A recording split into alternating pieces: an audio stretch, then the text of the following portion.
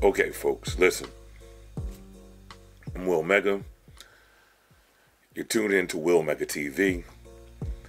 We've been trying to produce this Dr. Marc Lamont Hill video. We shot last week. We had some hiccups.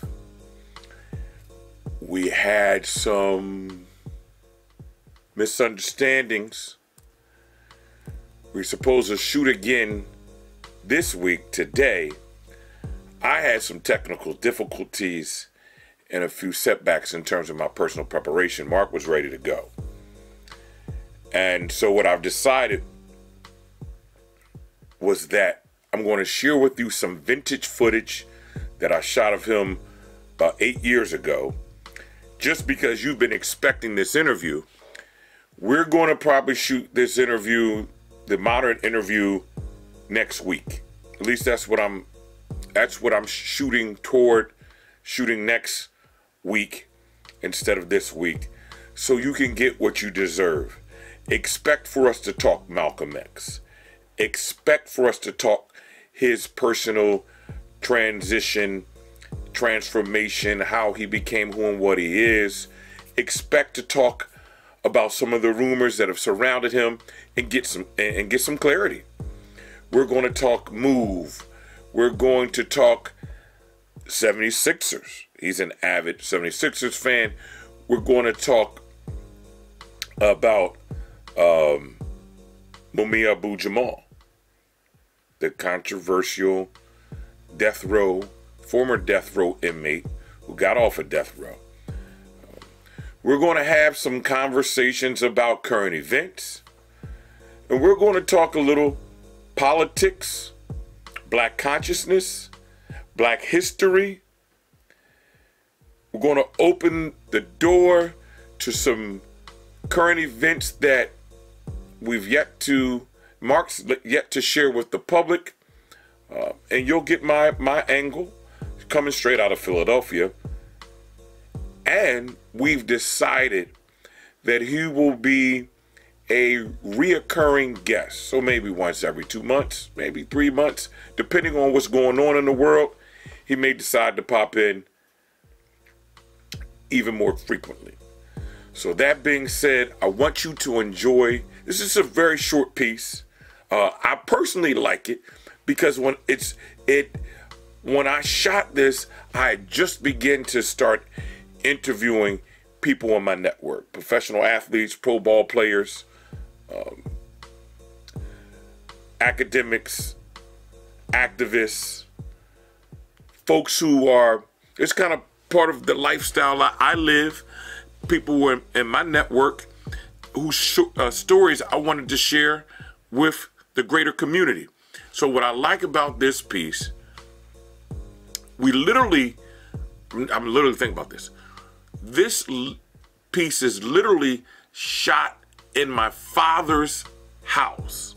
Marc Lamont Hill purchased my father's house. My parents divorced when I was younger. So we're shooting in the house of my father that I grew up in when I was with my father. So it's a really weird feeling for me anytime I visit Mark there. You can imagine going to your childhood house, but your family doesn't live there anymore. It's just weird. So the setting is real up close. You'll see. It's intimate.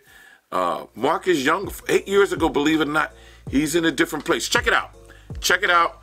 Let us know what you think. Expect a more modern interview coming up. I already have some footage from the last one. We're going to plug and plug some of that in.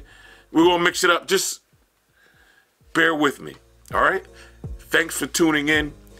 Enjoy this piece. I call it Dr. Marc Lamont Hill, Metamorphosis.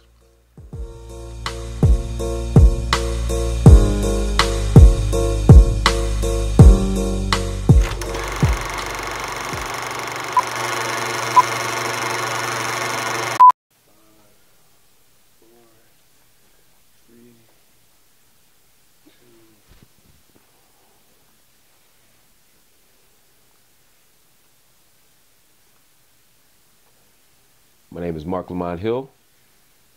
I'm a member of the Abington Ambler Alumni Chapter, Summer 11 Initiate. You can do it like that or do it the way we actually do it when we greet people. Yeah, I mean, however you want to do it. You know what I mean? Marc Lamont Hill, Abington Ambler Alumni Chapter, Summer 11. Okay. So, Mark, where did you attend colleges and universities? I attended Morehouse College for undergrad, but completed my undergrad studies at Temple University. Then I attended University of Pennsylvania for my graduate degree. I got my PhD there in 2005. So what brought you to Kappa Alpha Psi Fraternity Incorporated? You know, I come from a family of Kappas. My older brother was a Kappa, a member of Gamma Omega chapter, fall 1987. And my father was a spring 1953 member of Kappa Alpha Psi from the Gamma Omega chapter.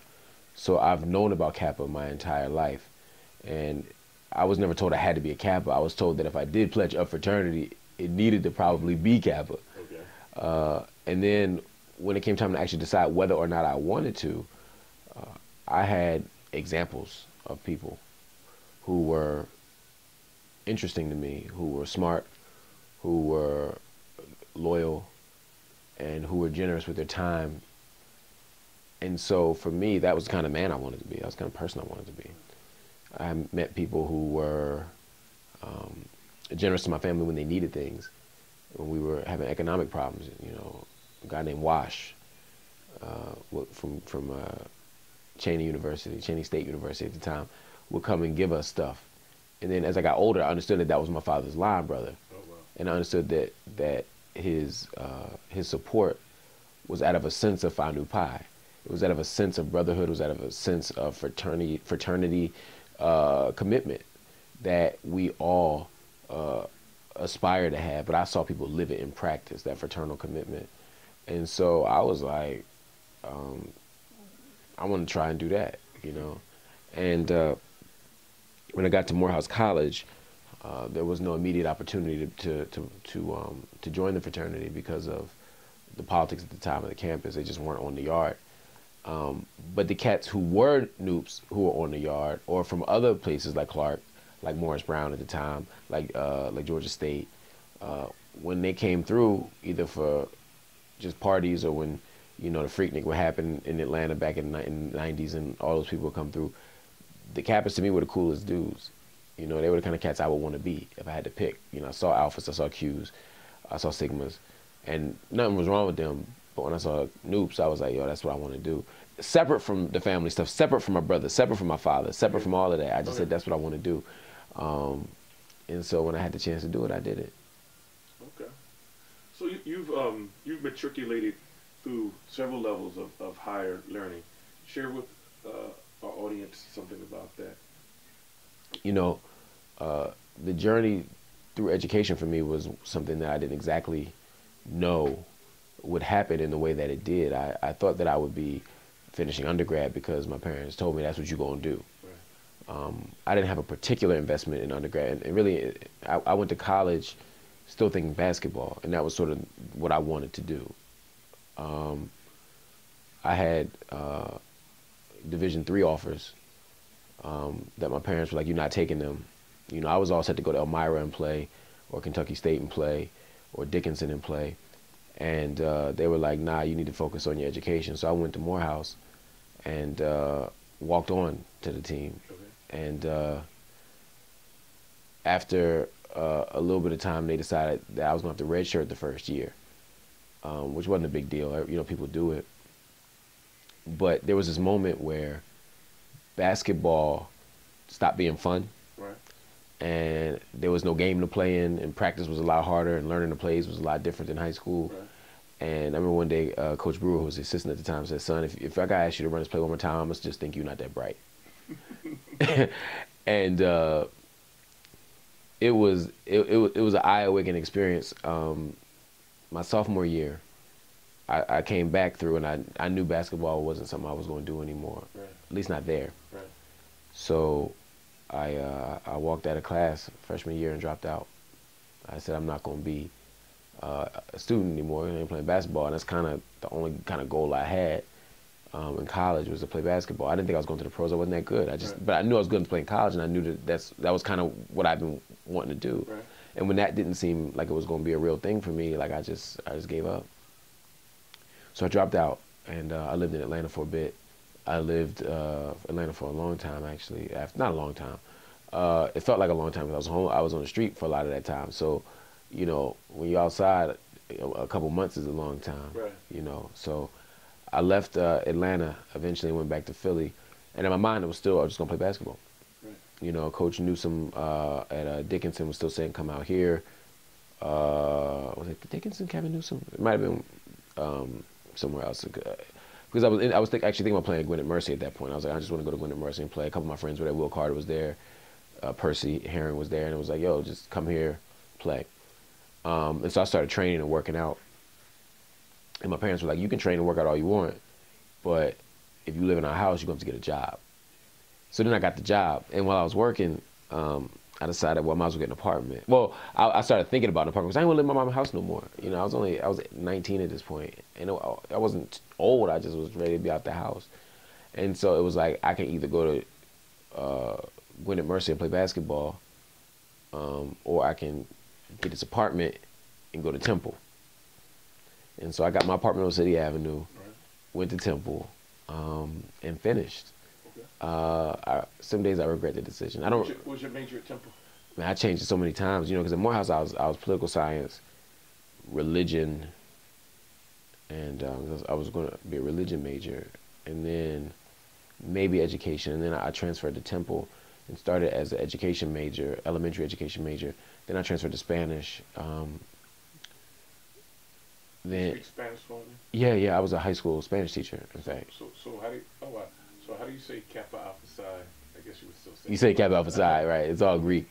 And then I went to I dropped out. I didn't drop out. I left that program and was thinking about AFAM studies, and then going back to education because I found out I had so many credits that would count if I took a certain kind of education major without certification. So I basically got out of school as quick as possible. I was like, because I lost that year after dropping out, I felt like I was in a rush. Right. So I was just taking any class I could take. And I was taking as many classes as I could find. I didn't care what they were. I took physics and science fiction movies.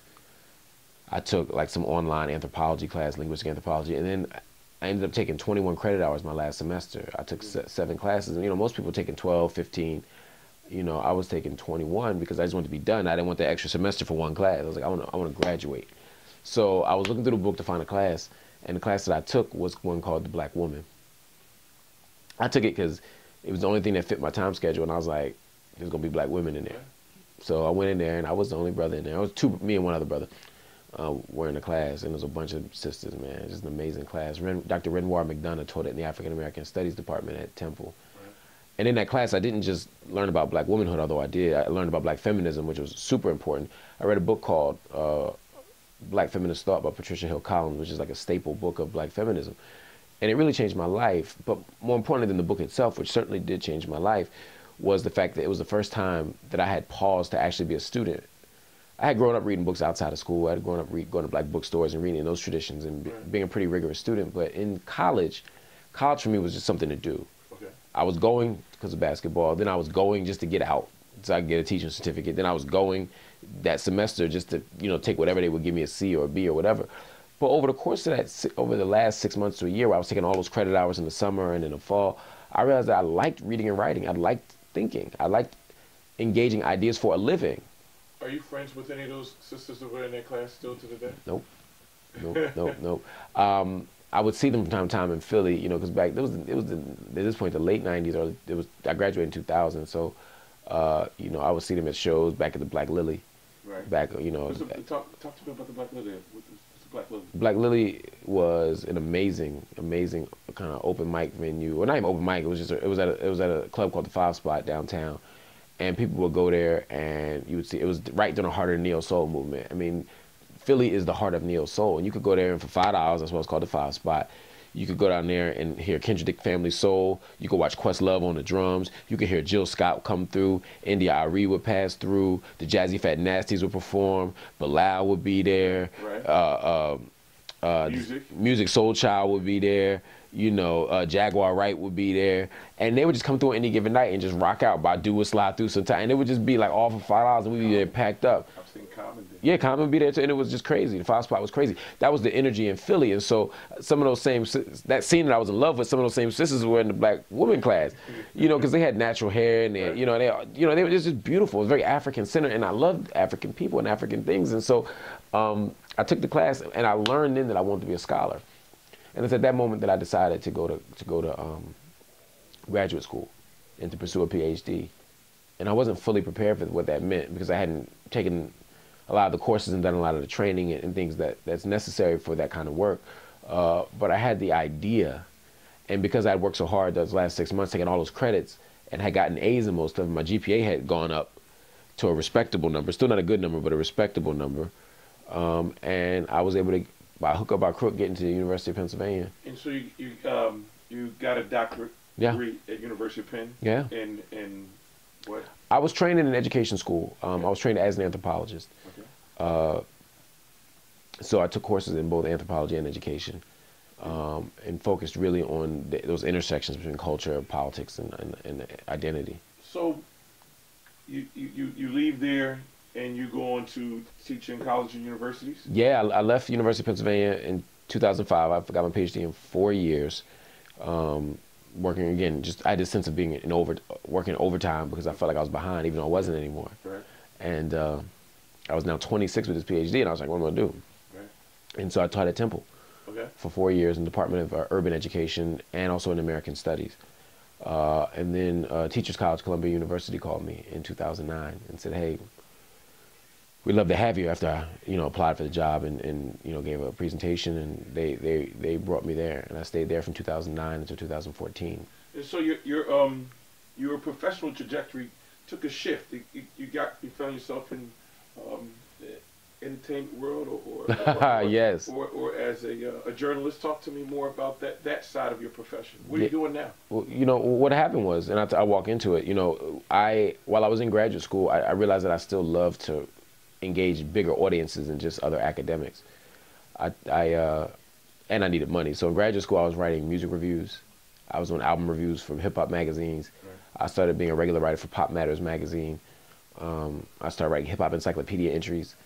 Right. And in doing so, I realized that I loved having a bigger audience to speak to about issues. When I got my PhD in 2005, I decided to write a column so that I wasn't just doing music anymore. I was talking about social issues, doing cultural criticism. And I was like, yo, this is dope. Like, this is part of my understanding of my vocation, is that I'm not just going to talk to academics, which is cool, but I'm also going to talk to bigger audiences about issues that aren't just in my narrow area of scholarly expertise, but also deal with issues of race and class and gender, et cetera, et cetera. So I started this column, and because I was kind of one of the early bloggers, in 2005, blogging was still relatively new, and black bloggers was a novel idea. So when TV networks needed black voices, they said, you know what, we're going to call this guy. They didn't know who I was. They just Googled my article on the Duke rape case, and my thing came up. So they called me in, and I started talking about it. And I didn't set the world on fire. I sat right in this very room, and I did an appearance through webcam. And I did okay. I didn't embarrass myself. I didn't embarrass the family, but it wasn't great. Right. But it was my first taste of television. A few months later, they called again when I was working on the case of Janarla Wilson, doing some advocacy work. And I got another phone call, and this time it was headline news. They wanted me to talk about the TV show Survivor and how they were dividing the teams up by race. Okay. So that time, I got a little traction. Next thing I know, Bill O'Reilly's people are calling me, and they had me come on the show, and I became a regular on MSNBC and Fox News.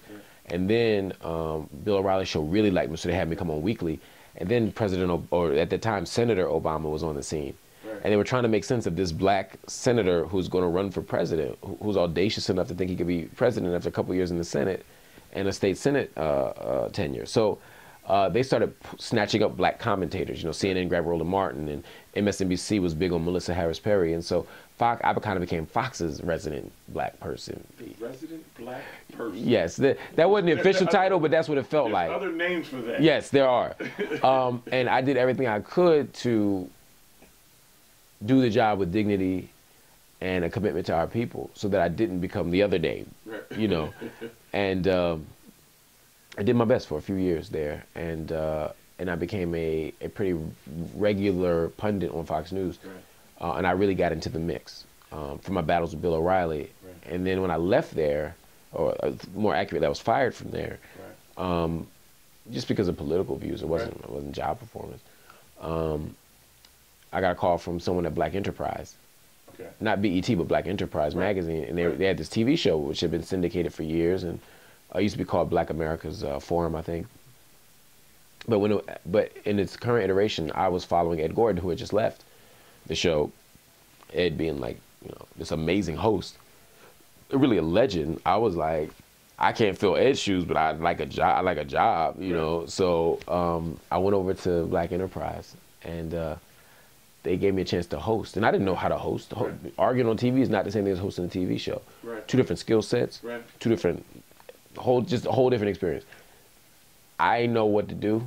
I know how to do it, but they were patient with me, and they let me grow as a host. And by the second season, I felt like I was getting my sea legs. By the third season, I felt like I knew what I was doing. And so I continued to host that. It aired on TV One and syndicated markets around the country. And at the same time, Huffington Post called me and said, hey, come on, we're doing this new internet thing. And I was like, man, I ain't trying to go on the internet. I'm trying to get on CNN, man. And CNN was dangling a job in front of me for Court TV. It was Court TV at the time, to anchor. And that didn't feel like the right fit. But I thought TV's better than the internet. And then CNN kind of pulled the offer back. And so the only thing left was HuffPost Live, this TV show. So I didn't realize that I was on the cutting edge. I didn't realize that you know, internet was beating out TV on a certain level. And so I was the inaugural host along with 8 others, Elisa Menendez, Abby Huntsman, and others, Ahmed Shebdeen, and we made some history. I mean, we had a very good run. I was there for 3.5 years. And over the course of those 3.5 years, I learned how to really be a host, because I was on every day.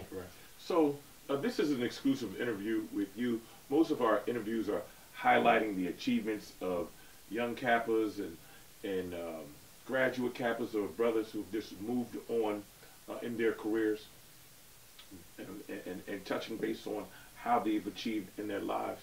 But I want to fast forward to the show that you're on now, and we have a few more kind of off-color questions for you, and then we'll wrap up. Yeah, well, after I left HuffPost because I wanted to create space for something new.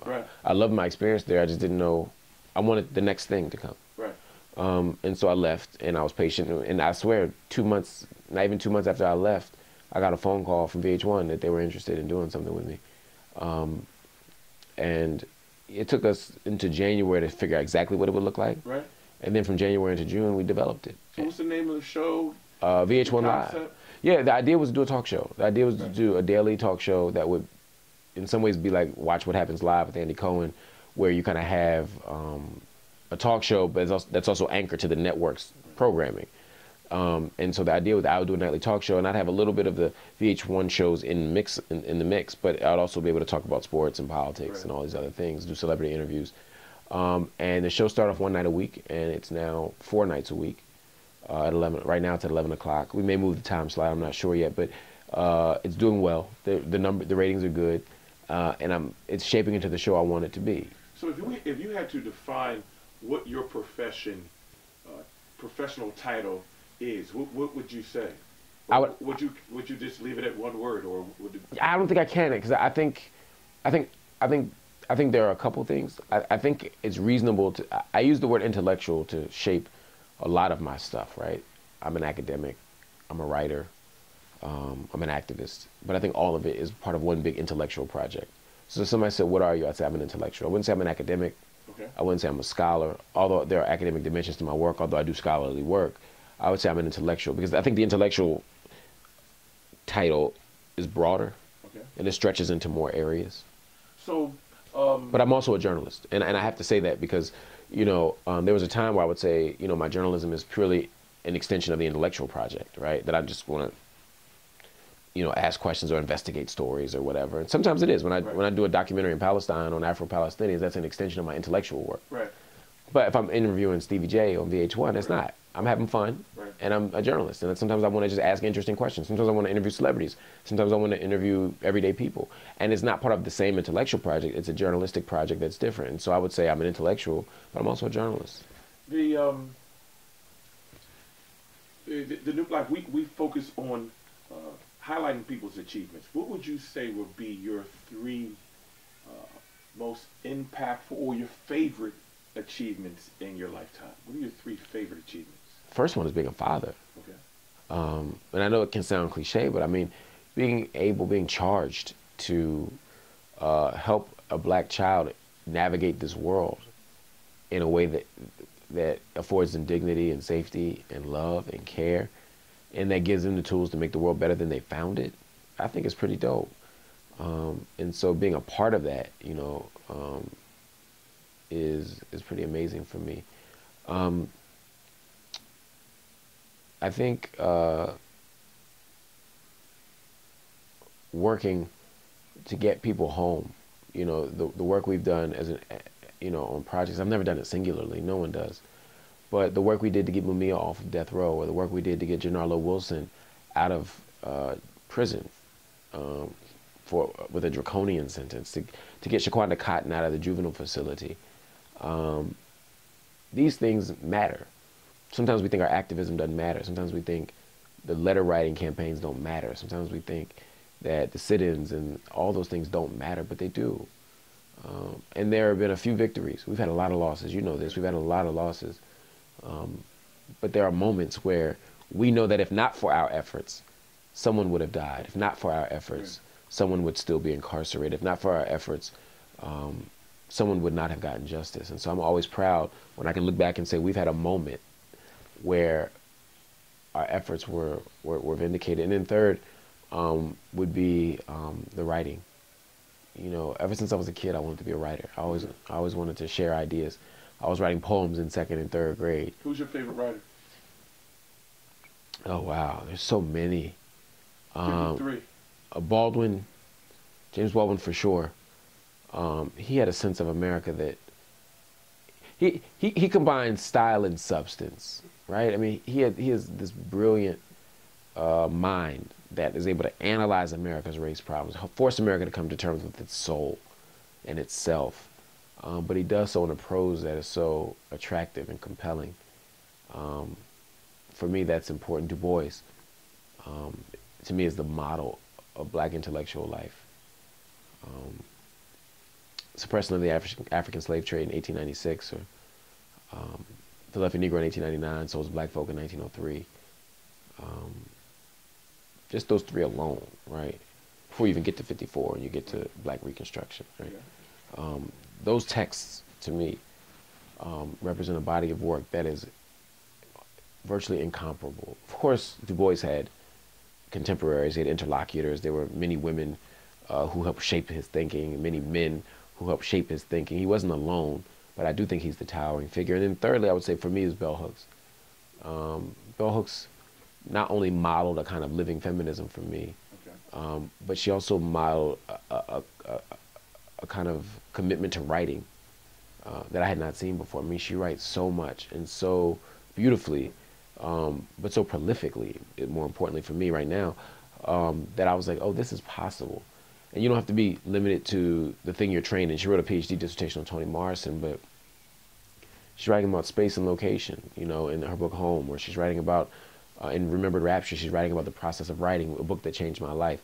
Feminism is for Everybody, or Ain't I a Woman, books that challenge us to think about feminism. Killing Rage, then her close reading of text and like outlaw culture. I mean, or her engagement with black masculinity and We Real Cool. I mean, we could name book after book after book.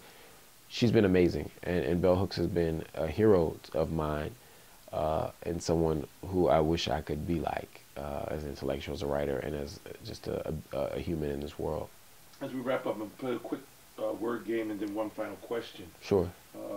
I give you the name, you give me one word. Ralph Abernathy. Complicated. Colin Kaepernick. Courageous. Elder Watson Diggs. creator. What is All was K's, by the way. What's the future for Marc Lamont Hill? Hopefully, I'll be able to continue to grow as a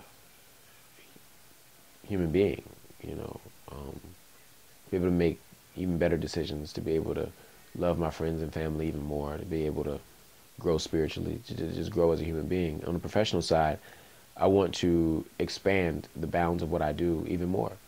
You know, people couldn't see me hosting a late night talk show 5 years ago.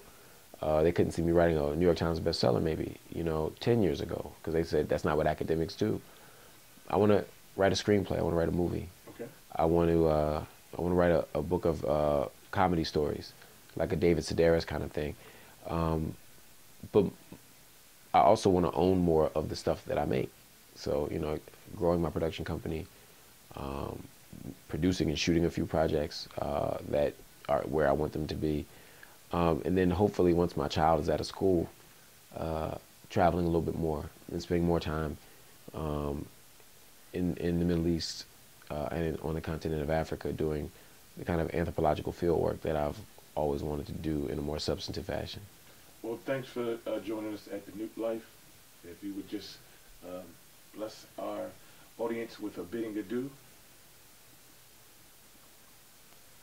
I'm Marc Lamont Hill, and I'm down with the Noops.